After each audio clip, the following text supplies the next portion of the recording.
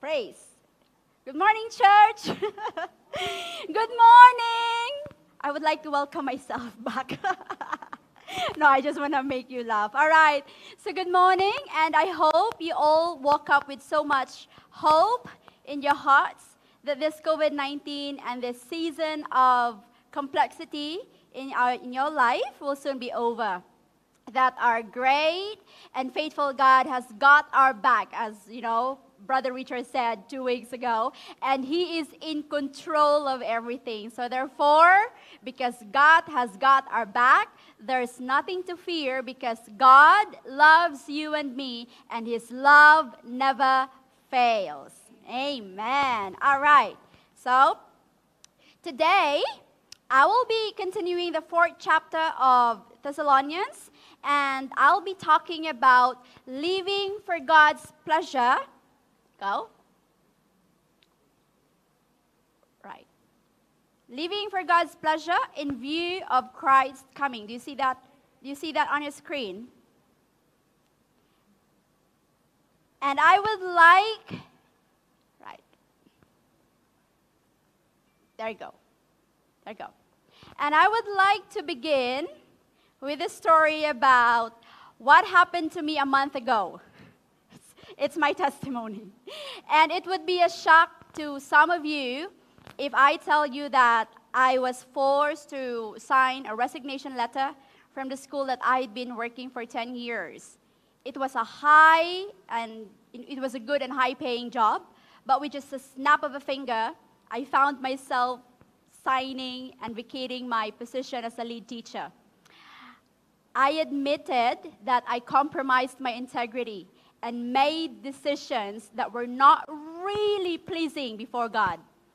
I did not represent my belief well and my God through my imprudent behavior, and therefore I have to go through painful consequences of my judgments.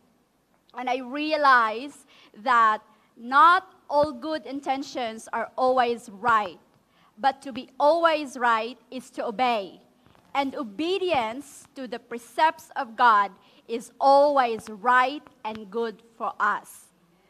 And I remember the many nights I cried and prayed to God. It was tougher than I could think of. Really, I'm telling you.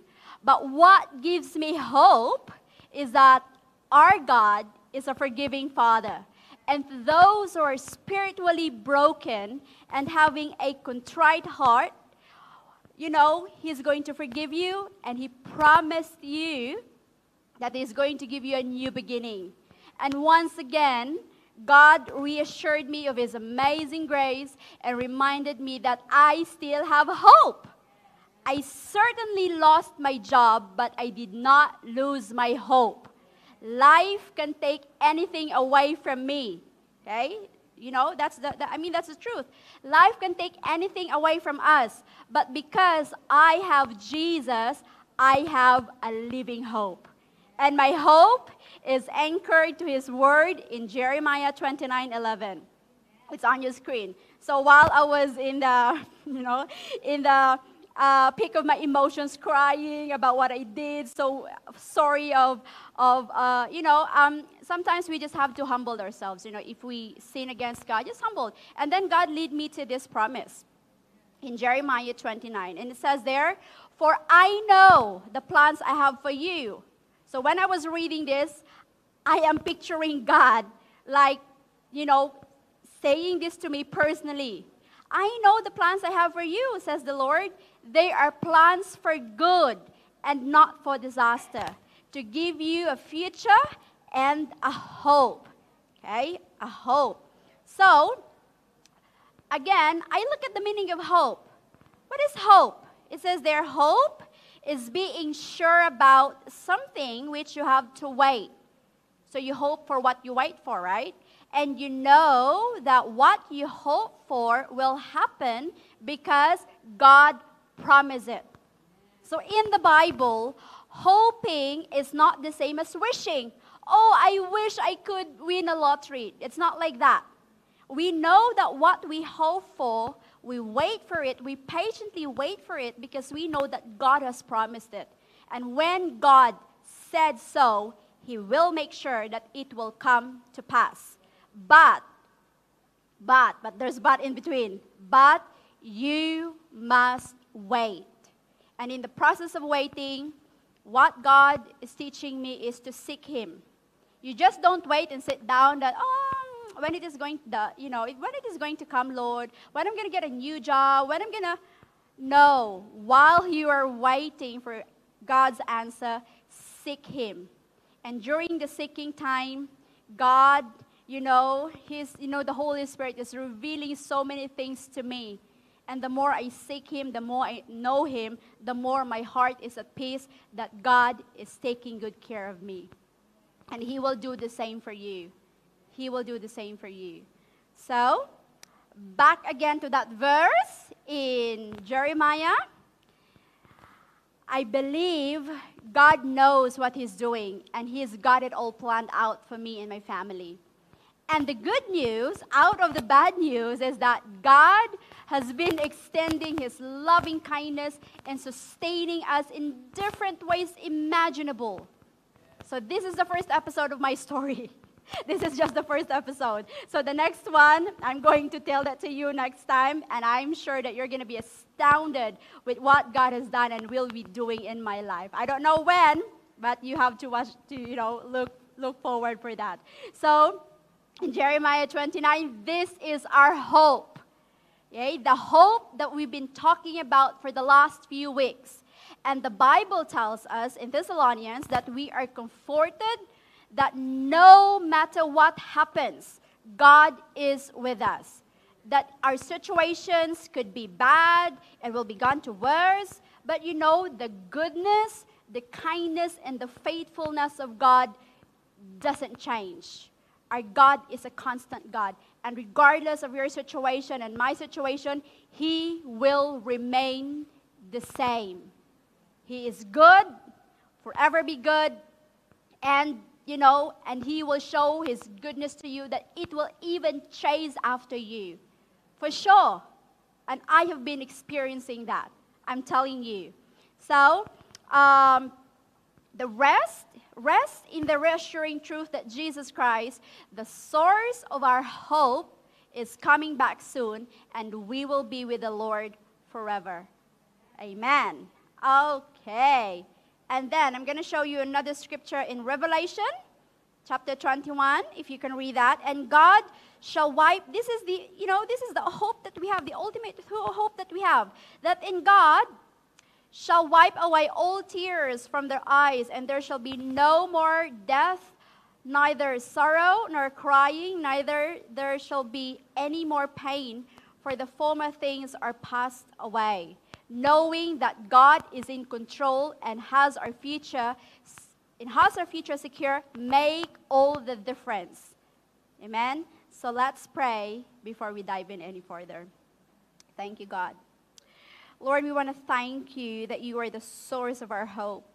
Jesus, we fix our eyes in you, knowing that your coming is very imminent. Holy Spirit, you are our comforter and our greatest teacher. I pray that you will override my preparations and allow your word to take root in the hearts of the people listening today. Use me as your mouthpiece. Anoint me, Lord. In Jesus' name I pray. Amen. Amen. Right. So, let's continue. Living for God's pleasure in view of Christ's coming. So when we say pleasure, the other synonyms for that word could be delight, joy, happiness, or gratification. So I want to ask you, how has your week been? Are you experiencing the comfort, peace, joy, provision of God in spite of the COVID, in spite of the persecutions, oppositions, and continuous problems? How does the mild to the severe effect of the pandemic in life's, the effect of the pandemic in life's curveballs? Do you know what the curveballs is? It looks like this. Okay. When we say curveballs, okay, this is an unexpected interruption in a normal routine of life. It could be a pressure or a trouble. Okay? So back there, have you experiencing that lately? You know, for the past few months, maybe weeks or year, your life was okay. It was good. But then all of a sudden, there was this curveball. So how it affects your hope and how it affects your goals in life. And all of us, I believe, that we have a certain goal in life. Whether, you know, if you have been working for 30 years, 40 years now, you're looking forward for your retirement, or maybe my goal yet is maybe after 10 years, I'm going to go back to the Philippines or go somewhere in a very nice place and just enjoy my retirement. Or if you are an entrepreneur, you can, you know, your goal is, I'm going to have a very successful business. Or you just want to be, you know, be successful in your life. If you're a student, I want to finish my studies and find a better job, a nice, you know, a high-paying job. Okay? We all have goals. But before I go there, let me tell you a story again. You know, I love story, so that you can really understand what I'm talking about. I put it on the screen, and we can read this together. Okay? Can you see the story on the screen? All right, a brilliant young concert pianist was performing for the first time in public. And the audience sat enthralled as beautiful music flowed from his disciplined fingers. The people could hardly take their eyes off this young virtuoso. As the final note faded, the audience burst into applause. Yay, that was very good, you're great. Everyone was standing, except one old man up front. The pianist walked off the stage very, very disappointed. And the stage manager praised the performance, but the young man said, "I was no good. It was a failure." And the manager replied, "Oh, no, look out there. Everyone is on his feet, just except the one old man." And the pianist said, "Yes." He was very, you know, dejected. He looks very miserable. He said, "Yes. But that one old man is no other than my teacher." So, can you relate to the story? Do we have the same desire for God's approval as that pianist had for his teacher's praise? Our Lord's approving smile is what really matters. The only goal of this pianist here is to please his teacher. It doesn't matter, maybe the girlfriend was there, the, you know, family also was there, but his very goal was, I wanted to please my teacher, because he's been practicing, he's been waiting for and hoping for the, you know, big day, and he really wanted the teacher to be pleased with what, you know, with his performance. So, how about you? What is your greatest goal, and why do you do it, and to who do you do that for? Again, I strongly believe that we all have different goals. Do you agree with me? Now I'm putting that, you know, I'm putting that thoughts in your mind. Maybe some of you right now are thinking, oh, what's my goal? Right? I'm just kind of, you know, putting that, reminding you, what is your goal? Okay? But to tell you what, no matter what our goal is in life, the Bible, okay, the Bible tells us that we must make it our goal in life is to please God. And the Bible is very clear with that. So in Thessalonians, this is our verse for today. It says there, "Finally, dear brothers and sisters, we urge you in the name of the Lord Jesus to live in a way that pleases God, as we have taught you. You live this way already, and we encourage you to do so even more. For you remember that we taught you by the authority of the Lord Jesus Christ." All right. So everybody lives to please somebody. It could be your wife, it could be your husband, it could be your boyfriend, your girlfriend, your children, someone else. But sadly, some people just live to please themselves. But here in Thessalonians, Paul encouraged the church, the Thessalonians, to persist in pleasing God by the way they live. And again, when we say to please God, it is simply means that we have to bring delight and gladness before Him. So as children of God, I'm talking about you and me, okay? Pleasing our Heavenly Father should be our highest goal and our highest authority. Not after 2 years, not after 10 years. Well, Lord, I'm gonna please God after 10 years, after 2 years, or maybe tomorrow. No. Pleasing God is our highest goal every single day. Okay?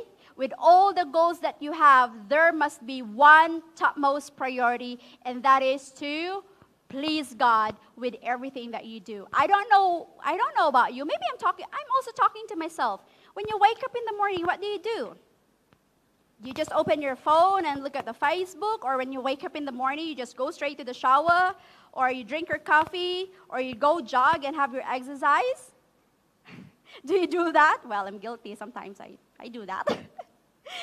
But our priority is, when we wake up in the morning, seek first the Lord.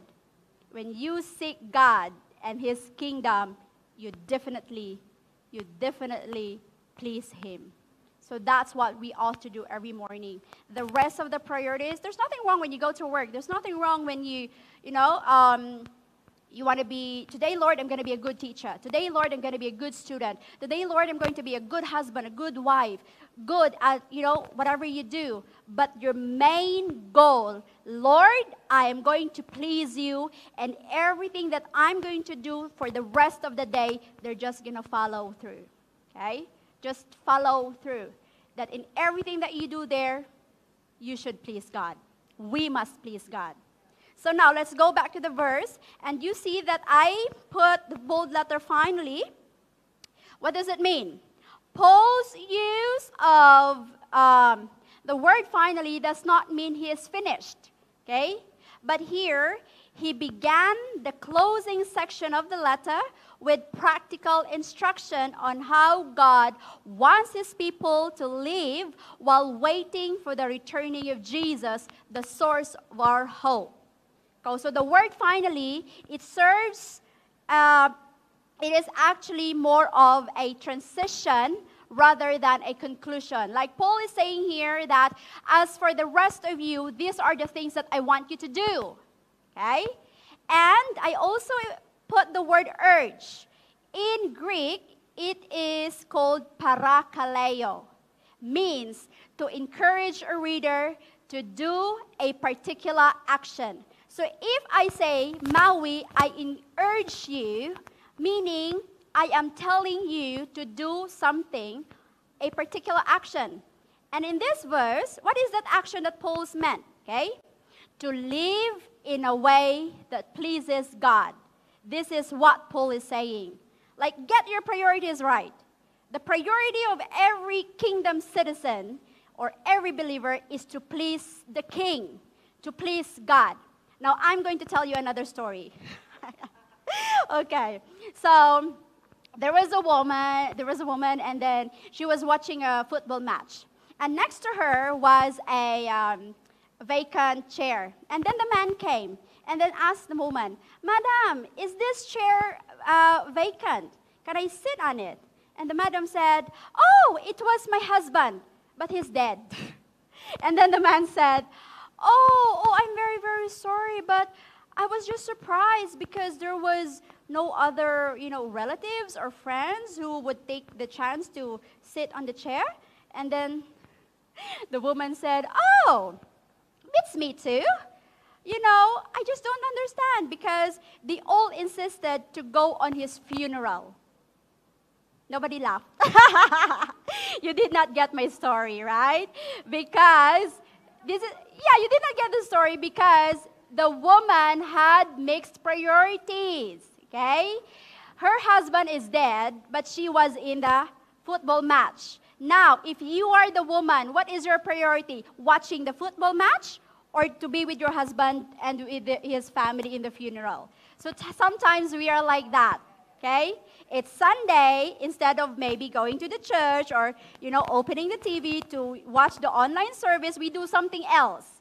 Our priorities are mixed. You don't know your priority. That's why Paul is telling them, know your priority. Okay? And our priority is to live in a way that pleases God. Okay? This is what Paul is telling us. Not only the church along in the Thessalonians, but even in the church right now. So, to please God, I will. So, the question now is, Jed, how are we going to please God? Okay? I'm fast. Where am I now? So, I put 3 things, and nothing is showing. Okay. I put 3 things. So, how we can please God. Number 1, 3 points. First one, walk in and maintain God's holiness. That's the first point. The second point, to please God, I will sustain brotherly love. And number 3, to please God, I will live a peaceful and responsible life. Okay? So let's go to the point number 1. Okay? It says there, to please God. Can you say that with me? To please God, I will walk in and maintain God's holiness. Okay. So, God's will for you is to be holy. I'm not only saying to you, but also to myself. Okay. God's will for us is to be holy. So, stay away from all sexual sin.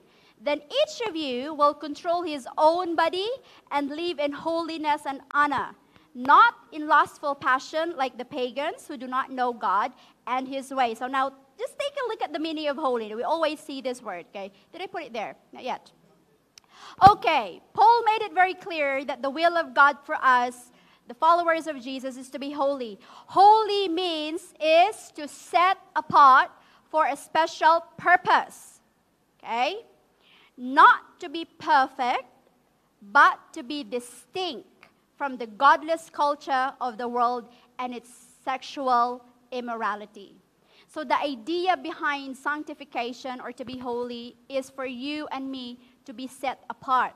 God wants us set apart from this corrupt culture, and I called it X-rated culture, and its sexual immorality. Okay? And in this verse, Paul clearly understood that during his time and on the world to come, which is right now, in the present times, he warned the believers to condemn and avoid conformity to sinful behavior. We need to be living in God's standard. You have your own standard, right? You know, when you look for a husband, you look for a wife, or you look for a job, you set your standard. And God has its own standard. And his standard is not like the world. In contrast to the promiscuous or liberated and destructive culture around us, we have to follow Jesus' teaching about the beauty and power of sex in the haven and committed marriage relationship. It is a covenant. So sometimes, before I did not understood it. Okay, I did not understand it. I thought that even if I was a Christian, I could still do, living in together. I could still do maybe, having sex with other people. Why? Because I saw it in the church. I saw it in the church where I was before. And I thought that doing such things, fornication, premarital before marriage, or, living in with someone is just okay. I thought it was okay. We are Christians, and they're doing it. So I thought, well, maybe I can do that. But again, not all good intentions are right, okay? Your intentions could be, well, Jed, I want to live in with him because we can save together. We could just, pay the rent together. We could save with food, and then we love each other. And, when, we're not compatible, then it's easy for us to split up. No, your intention could be right, but that is not right in the eyes of God. God is not calling us to conform into this world. That's why when he said, I set you apart, God took us from the place of darkness and put us into the place of light. Now that we are set apart, we are in this world. And the purpose why he did that, so we can be salt and light of this world, so that people around us who are doing this will see that we are different because we are serving a God who does not like, uncleanliness and unholiness in his kingdom. But you said, but Jed, being holy is difficult. Yeah, because meaning I cannot really say no to. Okay, to tell you, living a holy life is not difficult, but it is impossible. Do you know why? Without the power of the Holy Spirit living in you, you cannot say no to any of this immorality. As a human being, it's hard for us to say no because it's your own will. Because, your flesh is telling you, oh, just do it. It's nice. It's fun. It's like an addiction. Once you have started it, you can't stop it. And the only way that we can stop that is when the Holy Spirit is indwelling in us and will make us holy. And I will explain that further later. Okay? So, where am I now? And you're all, you're quiet. And in this verse, sexual purity does not only apply to a married couple. Paul was not only addressing this to married couple. So whatever status you have in life right now, are you single, are you a widow, are you a man, a woman, okay? And regardless of your age, you need to learn to appreciate and give dignity to your body and not abusing it. And those who do not restrain, okay, this is very heavy. Those who do not restrain their sexual desires act more like animals than humans, following every impulse without restraint. You see dogs? I'm just going to use dogs, all right? When they feel like if they have this sexual urge, they just go and mate, whoever dogs they see on the street. And they don't mind if they do it on the street, in the backyards, or in the front yards. They just cannot control their, they just cannot control their impulse. They just do it. And we are likened to these animals if we cannot control our, fleshly desire. Immorality is the opposite of honor. Because if you are in this kind of circulation, it degrades, devalues, and debases yourself. Do you know what? God takes sexual misbehavior seriously. And Paul says, it dishonors and destroys people and their dignity. If we want to live a life that pleases God, then we must live by the rules. If you want to have sex, get married first. That's the rule, okay? You just can't do that. If you want to please God, then abide with the rules. Then we use our bodies and the gift of sex in the right way. And when you do that, you are pleasing God. You are pleasing God. Amen? So next one. I'm not yet done here. There's still a lot more, okay? So in 1 Peter 2:9, it says here, but you are a chosen race, a royal priesthood, a holy nation, a people for his own possession, that you may proclaim the excellencies of him who called you out of darkness into his marvelous light. So here, 1 Peter describes that we as believers, you as a kingdom citizen, yes, you who is watching me right now, we are a holy nation. It is a fact. That's why we are separated from the world, because God personally chose you. People did not appoint you to, okay, Jed, you're going to be here. No, God chose you. Okay? He has chosen you. He has set you apart because he wanted us to be a holy nation, doing the purpose for your good and for His glory. As I tell you a while ago, when I did not do the things that pleased God, I really went through, okay, the painful consequences of my actions. And God is a holy God. When you say a holy God, He will not let any, sin just go unnoticed. There will come a time that what you saw, what you're doing right now, without repentance, you are going to reap the consequences. So God is very serious when it comes to relationship. God is the author of every relationship. He loves to see us having good relationship with others, but when we abuse this relationship, God is very, very furious, and He will make sure that His justice will come to you. Okay? So now, in other scripture, in Romans 12, 1-2, since we are set apart, okay? I think I have to read the scripture on the screen. I appeal to you, therefore, brothers, by the mercies of God. What are you going to do? Present your bodies as a living sacrifice, holy and acceptable to God, which is your spiritual worship. And then in verse 2, it says there, do not be conformed to this world, but be transformed by the renewal of your mind. By testing, you may discern what is the will of God, what is good and acceptable and perfect. So since we are set apart, we are not to engage in the sinful activities the world promotes. So you know what I'm talking about. Are you watching porn?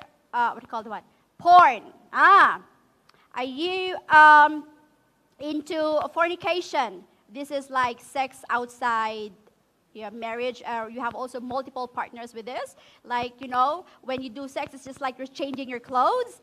Okay, adultery, all kinds of sex with same sex, sex with animals. Okay, the Lord said, do not, conform to the sinful activities of the world, but rather we are to conform ourselves in our minds to that of Jesus Christ. And when we say conform, when we change our mind, you don't say, oh, Jed, I'm going to do this on Sunday, and then on Saturday and Monday, and then on Friday, I'm going to be okay. I'm just going to do it once in a while. It's like you have schedule.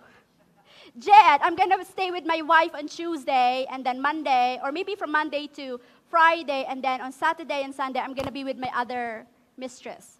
You can't do that. Renewing your mind and conforming to the Word of God is a daily activity and commitment. A living sacrifice to God is the one who does not conform, but it is transformed. When your mind is transformed, your actions will follow. If you realize that, God, what I'm doing right now is against my wife, against my children, if you are into an adultery, you repent.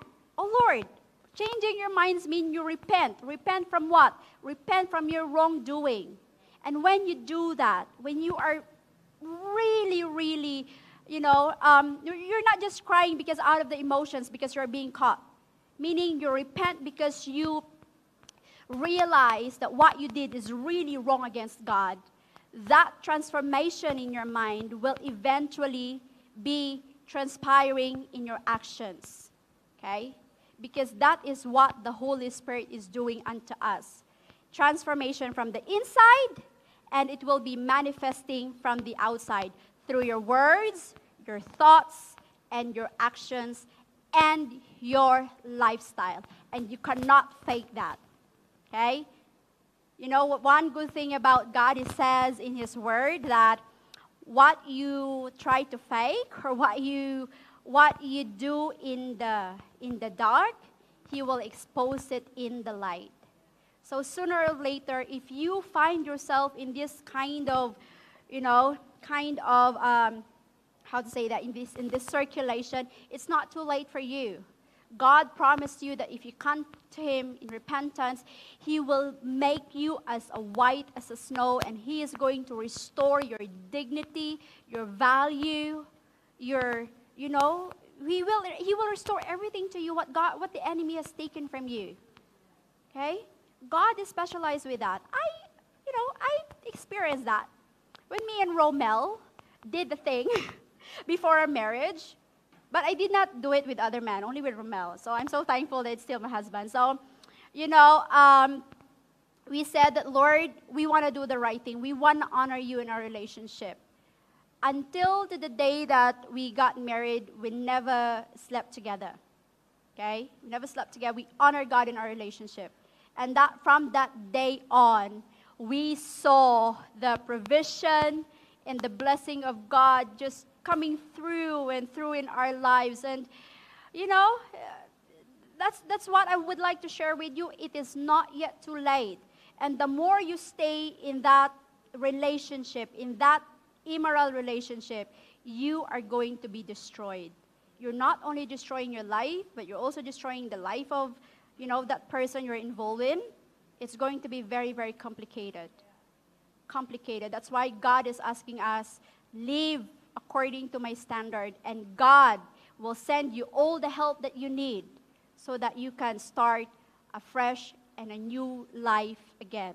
Amen? Amen. So where are we now?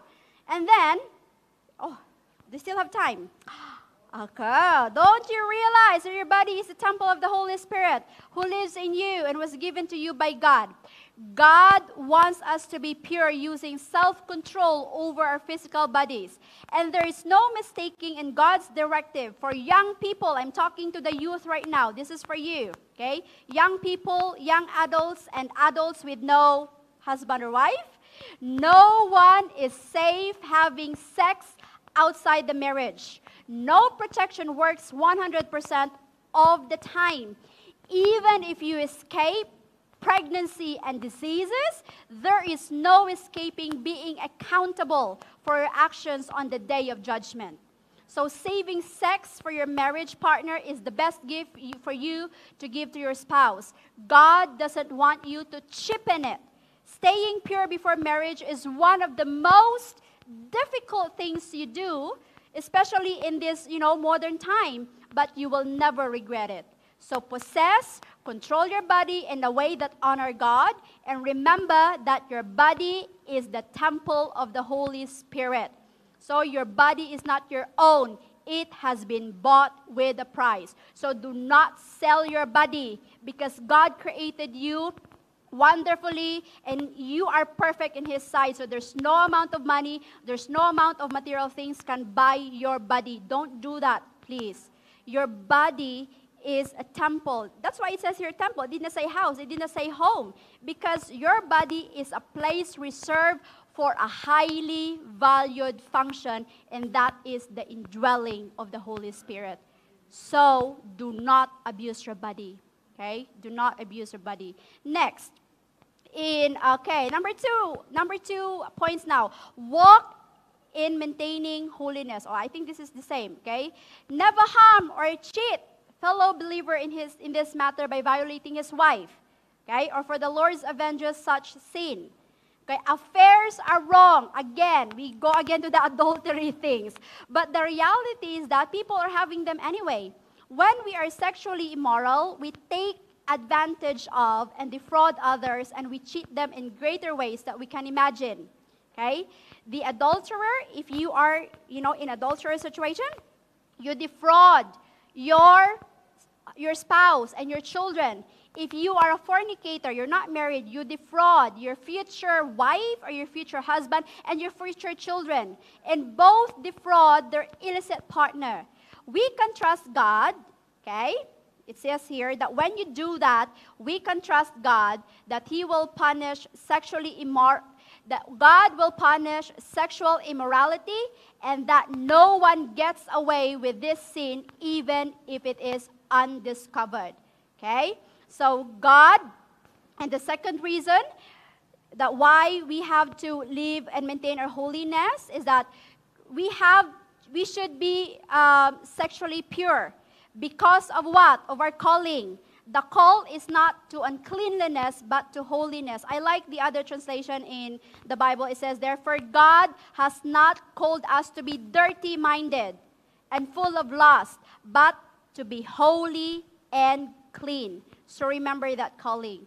And on verse 8 there, therefore, okay, anyone who refuses to live by these rules, if you keep on disobeying this rule, okay, you are not disobeying human teaching, but is rejecting God who gives His Holy Spirit to you. Anyone who refuses to reject holiness is to reject God. All right? And another thing there, that to disobey God's instructions is also to reject God's helper. Does it make sense now? Paul was saying that, well, brothers and sisters, if you're not going to live by these rules, actually you're not rejecting the authority of human being. You're rejecting the authority of Jesus, the one who gives the command. And if you disobey these instructions, you disobey these commands, you are also rejecting the help of God to make you a new person. The Holy Spirit who strengthens us and helps us keep the instruction. You know what is the number one job of the Holy Spirit? To make us holy. That is His number one job. So if you keep on rejecting that, what kind of life are you living right now? Maybe you're happy. Are you sure you're happy? Is it a lasting joy that you are, feeling right now? Or is this just a fake joy? So I want you to ponder and think about that, okay? And then, the number 2 points is, okay, live from holiness. Now Paul moved into another one, sustain brotherly love, okay? But we don't need to write to you about the importance of loving each other. It says here, for God Himself has taught you to love one another. We should live a life of increasing love. It wasn't that the Thessalonian church were without love. Their love toward all the brethren was well known. But they had to what? They had to increase more and more in their love. Okay, so again, I'm going to tell you another story. Oh, I've got another story to tell. Okay, so in a cartoon, Lucy, she was, watching the TV. Lulu was watching the TV. And then Lucy demanded, could you please change the channel? And then Lulu said, what makes you think you can walk right in here and take over? And then Lucy replied, this 5 fingers. You see this? Individually, they're nothing. But when I curl them together like this into a single unit, they form a weapon that is terrible to behold. So Linus replied, okay, so what channel do you want? And then he turned away and he looks at his fingers and said, why can't you just guys get organized like that? So God wants us as people to be united. If we are just 5 fingers, if I'm going to carry a bucket of water with my 4-finger, do you think I will be able to do that? No. But if I use my whole hand to carry it, then I can. So God wants us to be united in harmony with each other. So Paul is telling us that you've been doing that already. Okay? It's an attitude. This is an attitude, and attitude is very, very important. Okay? You love each other more, but you can still do more. You can still love more. I just don't want to just stay like that. You need to excel in loving. Sometimes it's difficult to love. I admit, there are some people in my life that I really find it hard. Okay? I really find it hard to love. But I try. Because I want to please God. I try to show kindness to them. Okay? I try to be, civil to them, kind to be, be good to them. But, I just have to do it because for the sake that I can please God. And also for the sake of me, because I don't want to have people, walking around and not saying hi and hello. So, this one, Paul changes the subject from sexual love into brotherly love. He was telling us, okay, also the Lighthouse Church, he was not telling us to do something new, but he is urging us to get more of something that we already have and we already enjoyed, that we can never have too much Christian love. God wants us, His people, to be united in agreement with each other. Why? Because God is love. Therefore, we, His children, should reflect that love. You know the fish? Fish do not attend classes to learn how to swim. And so as the bird. They don't have to go to flying classes for them to fly. It is automatic because that is their nature. And remember that we are created in the image and likeness of God. And in that likeness, in that character, God is love. Therefore, we have the ability to love one another because we inherit that nature of God that is love. Okay? So, what Paul is saying here, just keep on moving. Keep on moving forward in your relationship and allow your love to grow more and more. And when the Holy Spirit is at work in us, we begin to clearly put others in the place of value. Sometimes, when the Holy Spirit works in us, sometimes you just walk past that people. But when He starts working in you, you find yourself saying hi and hello to that people.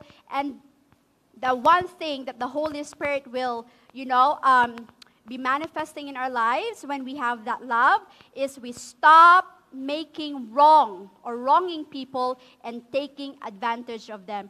If you love a person, do you take advantage of that person? No. Right? If you love that person, you're going to hurt that person? Of course not. If you love the person as much as you love yourself, and you're not going to do anything to hurt yourself. So that is love that Paul is wanting us to do. Grow. Don't just be great. Don't just be great in it. Excel on it. Okay? Excel on it. Okay, where are we now? I'm almost done. Okay, my almost is, So there are two kinds of love there. The progressive love, which is more and more. And then the inclusive love. That we should never stop loving our brothers and sisters. And loving is not selective. I only want to love Maui and Digna and Pastor Julie, but I don't want to love Kathy, I don't want to love Joy. No, you don't select the person that you love. It should be inclusive, regardless of their personality, of their weaknesses. You love them. Love should be willing to cross boundaries and reach out to everyone. Amen? Amen. Where am I now? Number 3. Oh my gosh, I'm on number 3. Okay. Live a peaceful and responsible life. Okay. Make it your goal to live a quiet life. When you say a quiet life, this is a life where you paying attention and listening to God and you get to know Him better. Minding your own business, meaning what you do with this one, because in that time of Paul before, some of the Christians because they were thinking, oh, maybe God is coming very very soon. They just they given up their work and they waited for the Lord's return, that they become busybodies, meaning they become lazy. They spent their time, instead of spending their time working on something that is productive, they spent their time interfering the affairs of others. In Tagalog, nakikisyoso or nakikialam, okay? So, chismis, ganyan. So, that time, because they are minding the business of others, they had become collectors of juicy bits of information and start spreading tales. And we have to, and we as Christians, while we are waiting for the comings of Christ, we should not be busybodies. We should be busy pleasing the Lord, minding the business of God and not minding the business of others. And the third one, working with your hands. Okay? Some of the foolish Christians in the time of Paul, they give up their jobs. They wait for his coming, but it appeared that they have taken advantage of the generosity and, the generosity of other people, accepting financial help while making no effort at self-support. It simply meant that they expect things to always come easily. They stop working. They depend on people, on their daily needs, on their daily basis, that they become a burden to other people. Are we like that? It's okay. Sometimes when we need help, people comes and help us. But that doesn't mean to say that you abuse that help. Early in the morning, oh, I have no rice. I need to go to Maui's house. Maui, do you have rice in there? Oh, I've got no, whatever. Oh, I've got no cologne. I've got no lotion. Maui, do you have lotion? Do you have, that brother and sisters of yours going to be annoyed with you because your dependency is not on God anymore. Your dependency is on people. See? They use God's blessing as an opportunity to be lazy. Do you do that? Please don't do that. So because of that deeds, they lost their testimony to the unsaved merchant. Now their life is not a life of example to those who don't know God. So when we combine the love of our brothers with work, and we walk properly, we become effective witness to the Lord, and we win them in Christ. People who are not yet believers in Christ, those who are outside, will see our example and be influenced to become followers of Jesus when we live to please God. Okay? When we make our goal to live a quiet life where we mind our own business and we work, you do your responsibility and God will do His sovereignty. I mean, that's all. Then people around us will be influenced and they will really want to know what is your secret.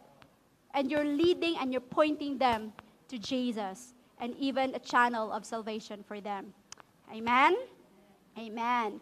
So, where am I now? Just 3 more. Okay. Here. Conclusion now. Okay. Whatever you do, work at it with all your heart as working for the Lord and not for man. That is our main goal. Okay? That our main goal should be to please God and not man or woman. We do things because God wants us to, not because people want us to. We need to treat every situation with great care and do it to our best ability as if we were doing it for the Lord, not for another person. When we start to do this, people will notice there is something different about us and the way we treat others and act. Our actions speak so loudly about what is in your heart. Okay? So, now, this is the application. In Ephesians 4, verse 1. So I, the prisoner for the Lord, appeals to you to live a life worthy of the calling to which you have been called. What is that? To live a life that exhibits godly character, moral courage, personal integrity, mature behavior, a life that expresses gratitude to God for your salvation. If we can all embrace and put into action what Jesus has commanded us. Okay, now let's take a picture. Okay, I'm casting out vision. That while we are waiting for His return, we must make it our goal to live a life walking and maintaining our moral purity in an X-rated world. That our response to such hostility should always be love, meeting opposition with grace and generosity, and live our life on increasing love. And we must live a life of an example, lacking nothing, so we can win the respect of others and pointing them to Jesus for salvation. This way, our life is motivated by hope in the coming of Jesus Christ. So, while we hope in Jesus' coming, we must make it a goal to live in a way that pleases God. So, how can someone without a personal relationship with God will live in the way that pleases God? Okay? And how is he going to experience his genuine hope, comfort, love, and peace in everyday living, even in the present situation as the one we have? So my closing question is, are you in the relationship with this living, incredible God who gives tremendous benefits, hope in hopeless situations, and peace that surpasses all kinds of understanding? And for those who receive Him as their Lord and Savior, Jesus promised to give a life everlasting. So if you haven't done that yet, I pray that you will decide right now. As I've told you before, if you think that your life is not pleasing before God right now, is there something in whatever area in your life that maybe you're not sure, Lord, I'm not sure if I'm pleasing you with, this one or in this area. Or if you don't really know Jesus at all, that He can give you a new life, a new beginning, then I want you to decide right now and experience the love, the comfort, the restoration of a Father who will never abandon His children no matter what will happen. The Father who can give a new beginning, who can give you a real and genuine hope. Will you pray this simple prayer with me and allow me to lead you? Thank you, Jesus. Lord Jesus, you are unfathomable in terms of your grace, your love, your mercy, your compassion, and all the other things that reflect your character as our God. Jesus, I make a decision to sincerely come to you and ask you to cleanse and forgive me from all of my sins and unrighteousness. I admit my need of you as my Lord and my Savior. Accept me as your son or as your daughter, and help me to put my trust and faith in you, that no matter how hard life will beat me down, I will anchor my hope in your word and believe that you will teach me to depend, love, honor, and please you in the way I live my life as I await Jesus' coming. Thank you that you will show me that you are bigger than I thought you were. And thank you for saving me and giving me your Holy Spirit so I can start a new life with you. Thank you for making me a new creation. And thank you for giving me a second chance so I can experience the fullness of joy, of love, and peace in your presence.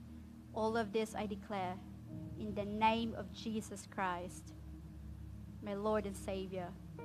Amen. Amen. And for those who are going through tough times right now, I don't know what is your situation. Maybe you're having a problem with your jobs, or you don't have, at the moment you're jobless. You're having a problem with your children, with your relationship with your family, or you are having trouble with your wife, with your husband, or even you right now, you just don't know what's happening in your life and you want to get out from that, box of miserable life. Each one of us is facing different situations that we find it difficult to come out. Then I just want to tell you that God's grace and God's hand is reaching to you right now. That you are not alone. That God sees you. He sees what you're going through. He sees what's in your heart. He sees your situation. He knows it more than any other people around you. God is telling that I am here. I can help you. I am the answer to your problems. I am the answer to your situation. He's always been waiting. His hand is right there. And if that is you, just raise your hand. Lord, that's me.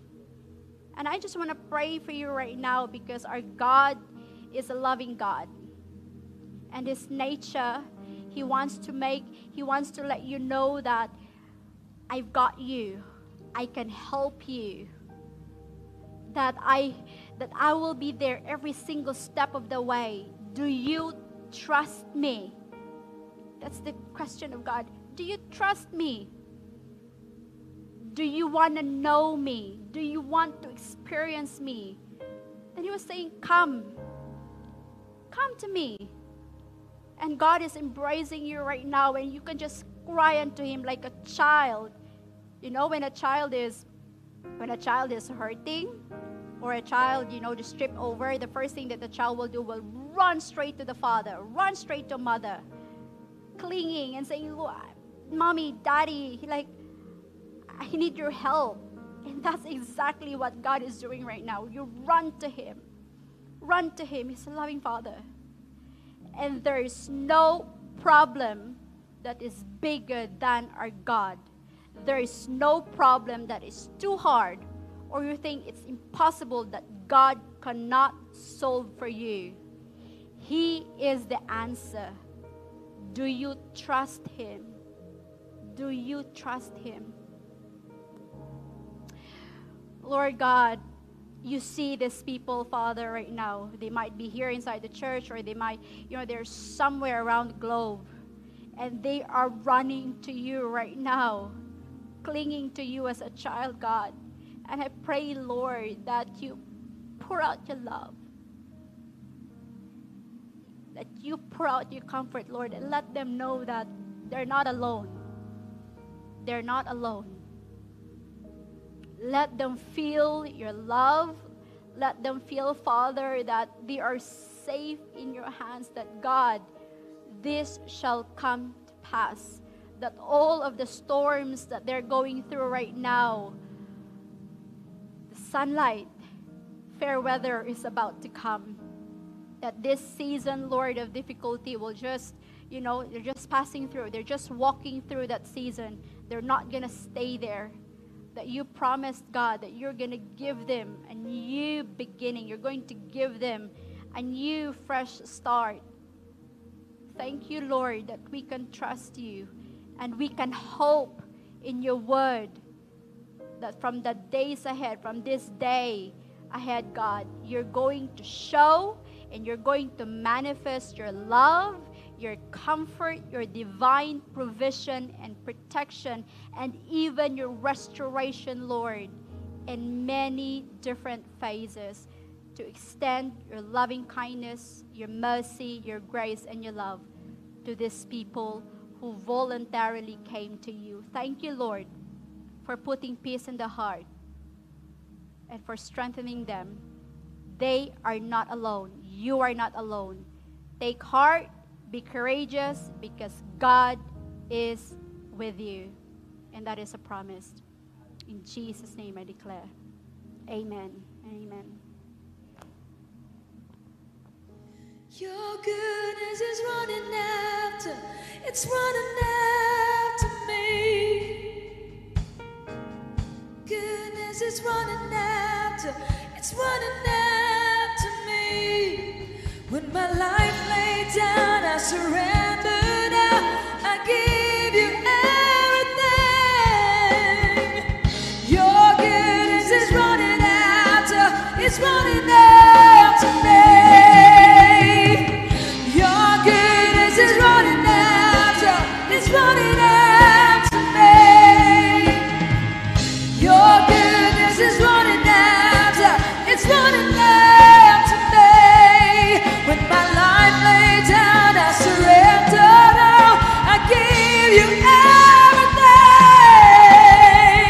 Your goodness is running after, it's running after me.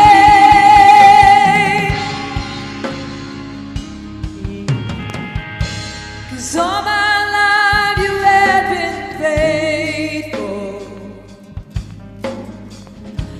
'Cause all my life you have been so, so good. With every breath that I am able, oh, I will sing of the goodness of God. All my life, and all my life you have been faithful, so true. And all my life you have been so, so good. With every breath that I am able, 'cause I'm gonna say of the goodness of God.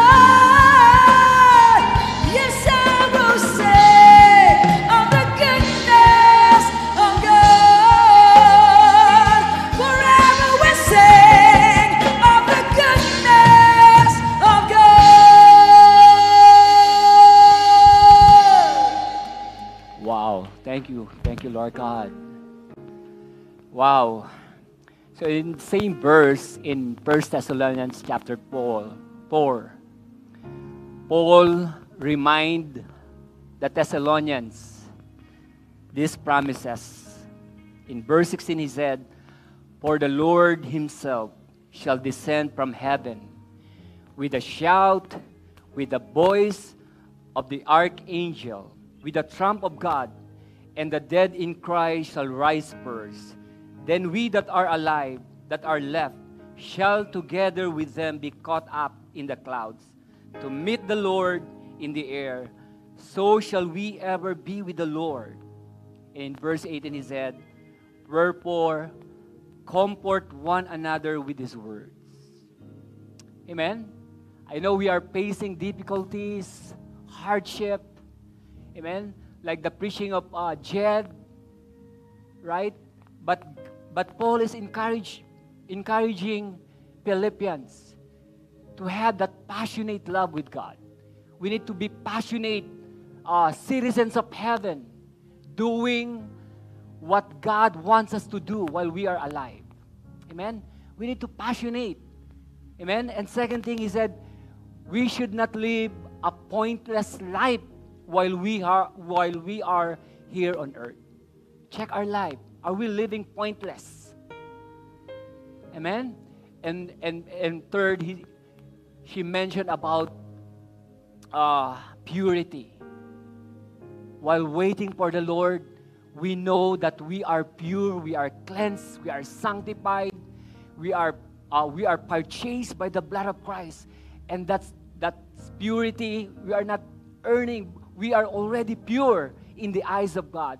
And Paul is encouraging us to live that pure life while waiting for Christ. And fourth, I encourage you, church, you that are watching. I know we are facing, me, last Thursday, I was really a point of giving up. And then I have this difficulty also in problem with my health suddenly.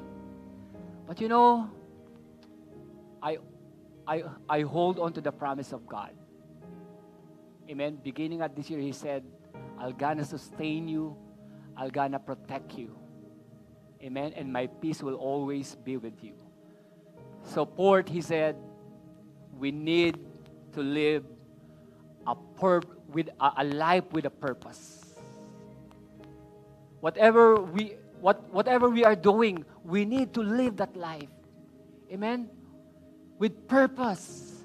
That's why this morning when I was praying, the Lord told me, you don't need to put the brake. You don't need to stop. You need to accelerate. Amen? We will not be hindered by this pandemic, by this situation, by this restriction, right? By the difficulties that we are facing. Me, I am also have that feeling. I know other people. We are separated with our loved ones. We cannot go. We cannot visit them, right? I know that feeling also. Lacking. Amen? But I believe God is sustaining you. Because the Lord promised that He will never leave us.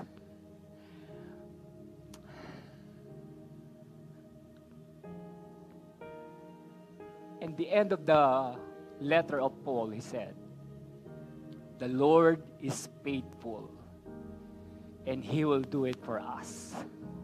Church, let me pray. Father, we thank you, Lord God, for this morning. Thank you for encouragement. Thank you, Lord God, for reminding us that we as people and citizens of heaven, Lord God, we need to live a life pleasing unto you, O God. Lord, people are having so much, Lord God. But I know, Lord God, there's a benefit, Lord God, in affliction. There's a benefit in hardship. Because we are being developed, Lord God, in the likeness of Christ, Lord God. Purified, Lord God, becoming glorious and glorious, Lord God, until the coming of Christ. And Lord, we are so grateful, Lord God, in everything, Lord God, that we are facing, Lord God. Lord, the mom, Lord God, yes, Lord God, the mother, Lord God, yes, Lord God, right now, comfort them. A husband, Lord God, who is facing difficulty, Lord God, in his life, in his family.